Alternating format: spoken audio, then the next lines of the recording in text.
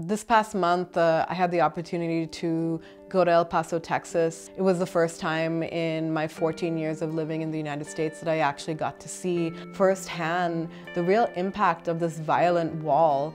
Build that wall! Build that wall!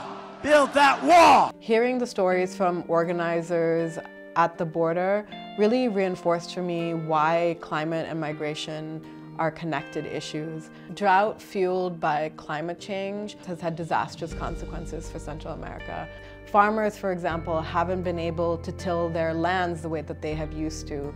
Drought has been impacting their ability to grow coffee and other crops that have been essential to their livelihoods. And therefore, communities are feeling that there's no other choice but to leave their homes and to migrate to the United States. It's important that we know that the United Nations has estimated that by the year 2050, there'll be over 200 million people who are migrating because of climate change related reasons.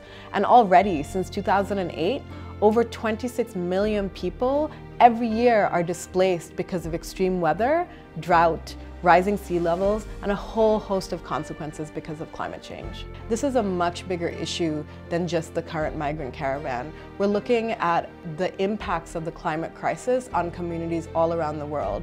We cannot claim to fight for climate justice if we turn away climate refugees once the storms are over and the droughts have ended. And they want to come into our country. Border agents throwing tear gas canisters. And it's not happening on my watch. It's not going to happen. Building the just world we need means that we must fight for policies that support people who are impacted by the climate crisis. We need for their human rights to be respected. We need for their ability to migrate and create new homes and lives to be supported.